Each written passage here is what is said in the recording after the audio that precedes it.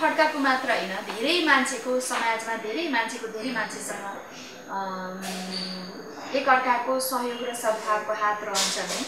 खुमबहादुर खड्काज्यू चाहिँ मेरो दाङ जिल्लाको हाम्रो नेता नै हो। नेपाली कांग्रेसको भए तापनि उहाँ चाहिँ सबैलाई सहयोग गर्ने व्यक्ति हुनुहुन्छ। टाढाबाट मेरो नाता पनि पर्नुहुन्छ। अनि उहाँले एउटा आफ्नो चेलीबेटीको हिसाबले सधैँभरि मलाई सहयोगी भावना मात्रै राख्नुभयो र उहाँले चाहिँ त गर्देर त मेरो स्वर बन्ने कुरा पनि होइन, मेरो गायकी आउने कुरा पनि होइन, मैले न्युज रिड गर्न सक्ने पनि होइन हैन। त्यसकारणले उहाँले गर्देर हुने त होइन, तर उहाँ चाहिँ मन्त्री भएको बेलामा, किनभने म रेडियो नेपालमा स्वर परीक्षा दिन गएको बेलामा ओहो एउटा नयाँ भोइस आयो रेडियोमा, यो त भूतो न भविष्य भनेर चाहिँ पाण्डव सुनारले भन्नुभएको थियो। मेरो स्वर परीक्षा लिनुभएको थियो उहाँले होइन, न्युज रिडको भनेको बेला चाहिँ नि भोलिपल्ट मेरो नाम थिएन के होइन, स्वर परीक्षामै म फेल भएको थिएँ। त्यसपछि चाहिँ योग्य मान्छेहरूले काम पाउने ठाउँ, योग्य मान्छेहरू नै सेलेक्सन हुने ठाउँ यो देश होइन भन्ने कुरा चाहिँ तब मात्रै मलाई फिल भयो। अदरवाइज म चाहिँ 2047 सालमै नेपालबाट करिब 150 जनाको कम्पिटिसनमा फर्स्ट भएर जापानमा गएर जापानमा 47 कन्ट्रीको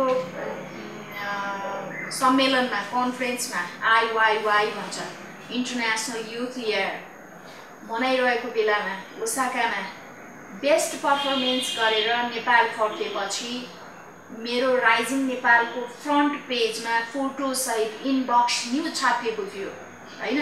त्यसकारणले अरु मान्छेले सहयोग गर्दै हुने भएको भए त म त्यो ठाउँसम्म पुग्नै नै सक्ने थिएँ। त्यसरी आएको मान्छे म मेरो स्वर परीक्षामा सबैभन्दा राम्रो छ भनेको स्वर परीक्षा लिएर मात्रै मान्छे राख्दै थियो रेडियोमा। मेरो नाम नभएपछि म खुमबहादुर खड्काज्यू कहाँ गएँ।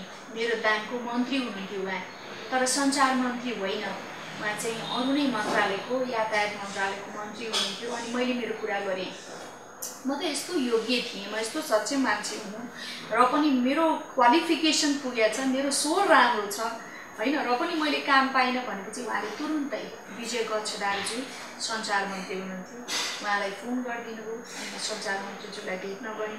सञ्चार मन्त्रीज्यूले चाहिँ मलाई अनि त्यसपछि उहाँको स्वर परीक्षा कस्तो थियो कस्तो छ भनेर सोधेपछि अनेस्टली भन्नुहोस् चाहिँ उहाँले भन्नुभयो। अनि भनेपछि मेरो डाइरेक्टर बोलाएर उसको स्वर कस्तो छ भनेर सोध्नुभयो। सिंहदरबारको टुप्पामा थियो जहाँ सिंहको मन्दिर के अरे झन्डा छ, त्यही ठाउँमा सञ्चार मन्त्रालय थियो।